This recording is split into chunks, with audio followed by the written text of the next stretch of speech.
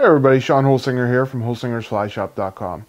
Bringing another fly time video. This week I'm going to do a dry fly. It's a beetle pattern. I haven't shared a beetle in a while, or a dry fly in a while for that matter.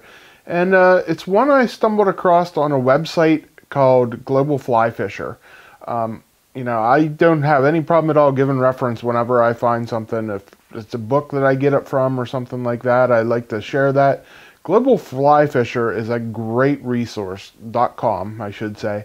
It's a great online resource. They actually take YouTube videos like mine, share them on their website, guys from all over the world. And this guy here that tied this one is, his first name's Dmitry. He's from Russia, and I'm not even going to try to begin to pronounce his last name. I don't want to do it a disjustice.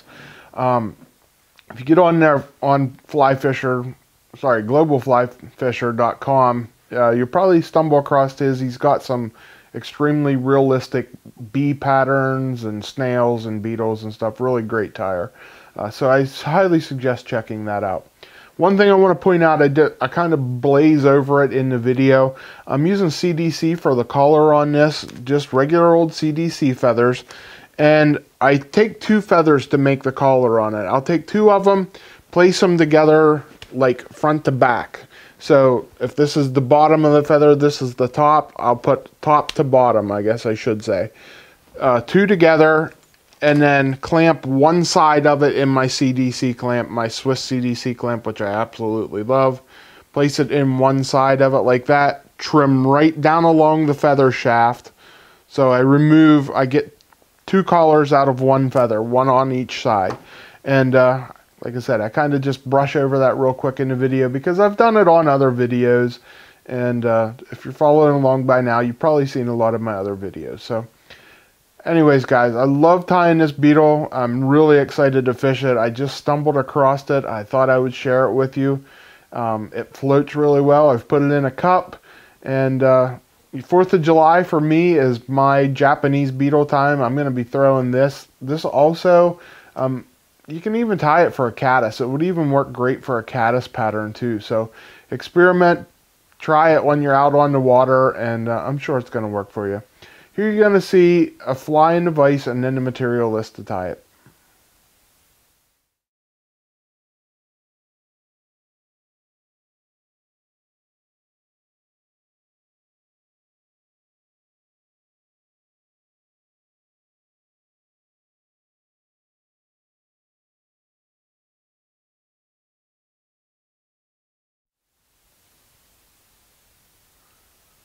Okay, here you see the Narova foam beetle in the vise. Such a cool looking fly. I'm excited to fish this one. And let's get into tying it. I'm going to start out, we're going to build the foam body on this.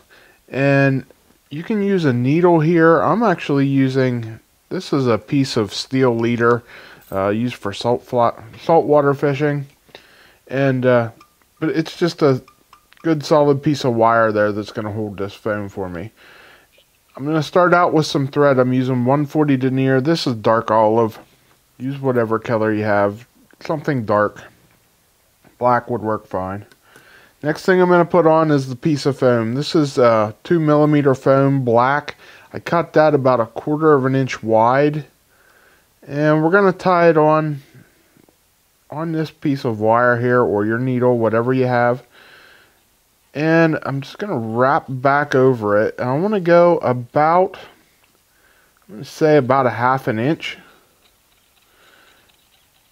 And then I'm not like cranking real hard on it to wrap it down tight to that. I want to be able to pull this off here in a minute. So I'm wrapping down enough that it's firm, but not tight. Next thing we're going to put on is some gold tinsel. This is the gold silver medium size. We're just going to wrap that on there and then pull it back out of the way. Next thing is some dubbing. Normally I've been using dark stone here. I just ran out of it at my studio, and so I just grabbed some Helgramite SLF pattern blends, but go with dark stone. That works nice. Any black color. Doesn't have to be pattern blends. If you want to do a black bodied beetle, you saw in my picture, I've done some other ones, done some other colors. You could make this an October caddis if you want, with some brown or light orange color.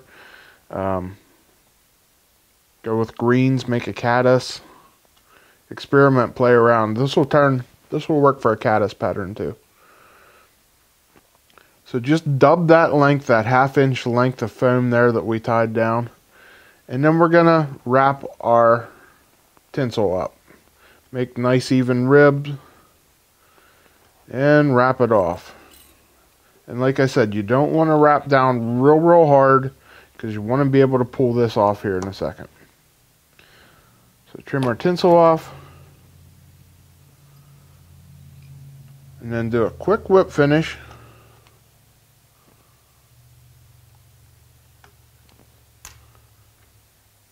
And then we're going to pull this foam body off of our shank here. So just grab one, pull it right off like that.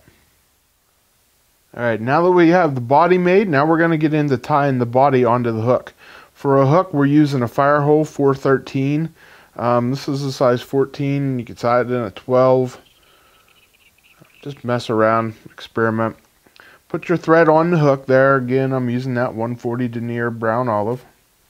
Next thing I want to use is, I'm using a little bit of black spinning deer hair. I'm just using black deer hair, dyed deer hair. Doesn't have to be black, but I'm trying to make legs on this. So I'm just pulling out a little clump of it. I got way too much there. So I'm going to pull it out, and then I'm going to pull my fingers through and pull the fluff and the under hair out of that. And I don't want too much there. I want a small little clump. This is actually going to make the legs on the beetle. So we're going to stick that on top of the hook, and you see I don't want them to be much more. This is a short shanked hook.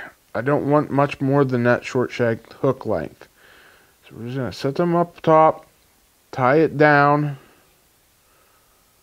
That's a little bit longer than I want, so I'm going to slide them up that hook shank a little bit and then wrap back to get them where I want it. Wrap it down, and once I have them where I want them, I'm going to wrap tighter on it. So you can see I just got some little legs sticking out the back. And I'm going to trim the butt sections off. Be careful not to do what I just did and get too close to your thread. Okay, now I'm going to come back by these legs, and we're going to tie our body on. So here's our body section. You see the dubbed part there. We're going to tie that down right where I tied my knot at. I'm going to tie that right above those legs. And I'm going to make some tight wraps there. Get that good and tied in. And tie down just a little bit of that foam. And then we're going to trim it off. And then we're going to continue to wrap that foam body down and make a nice taper there. Now, next thing I like to do is make it just a little bit of a two-tone body. So with that black, I'm going to go with like a brown color in front of it. This is crayfish brown. Just experiment, see what you like best. In nature, a lot of things are multicolored, and so I just like to set it off just a little bit, give just a little bit different look to it. You could put a little hellgrammite on here too if you want it all the same, that's fine too. So now that I got that on there, we're going to pull our foam up, and we're going to make the wing case of this fly. So I'm going to tie right at the end of that brown there where I tied it down, and there makes our body of our fly. And then we're going to trim this foam off so we can make our head. So I'm going to trim it tight, and then wrap that foam into the head. And you see how I got a good hook length and a half there, and I want to go back just a hair farther. And we're going to add a little cider on here.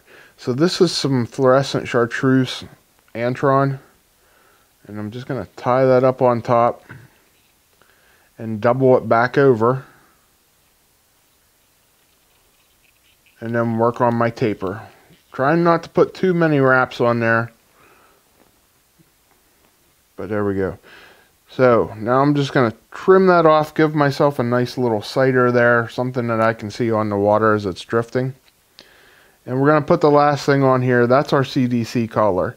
For that, I like to do a dubbing loop, and I like to use the thread instead of like my Swiss clamp twister. I just like to split the thread when I do simple C.D.C collars like this. So I'm just going to take the thread on, put it on my finger, and I'm going to rub it with my bodkin. What that's going to do is it's going to flatten out my thread. And once I get it nice and flat, then I can take the needle on my bodkin and split it in half.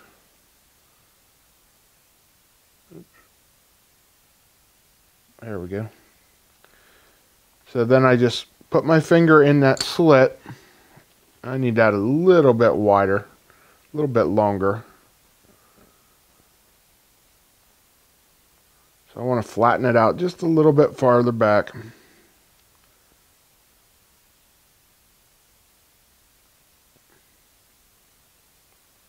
There we go. So there, excuse me, there you see I split the thread with my fingers. I'm going to put my C.D.C in that gap there, loosen up my clamp and pull on my thread, and that'll tighten it down. Now I want to get the butt sections as close as I can, and then I'm just going to spin my bobbin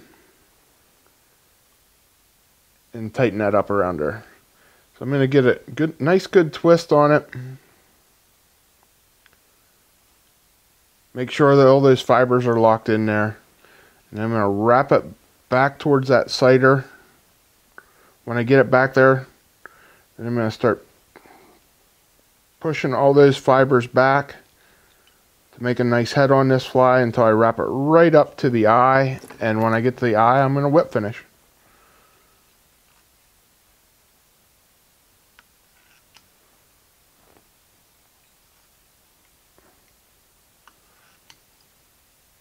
Put one or two good whip finishes on there, and we're done. Now, I'm going to push all these C.D.C fibers back. If there's any that's too long, I'm just going to pluck them with my fingers. And that's a good looking fly. I like that a lot.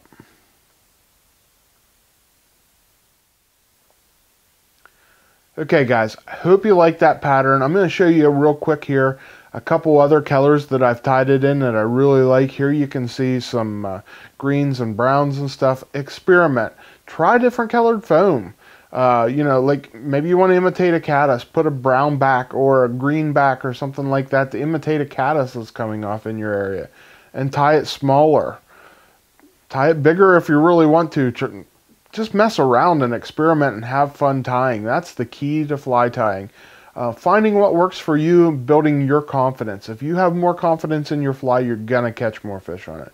You're going to fish it harder and you're going to catch more fish on it. So have fun tying, guys. If you need any of the materials, like always, please go to our website, holsingersflyshop.com, and we'd be more than happy to help you out there with all your material needs. And any questions you have, like always, guys, want me to tie any of these for you, or if you have any questions about how I do something, please reach out to me at holsingersflyshop@gmail.com. That goes directly to my email address and not through the shop.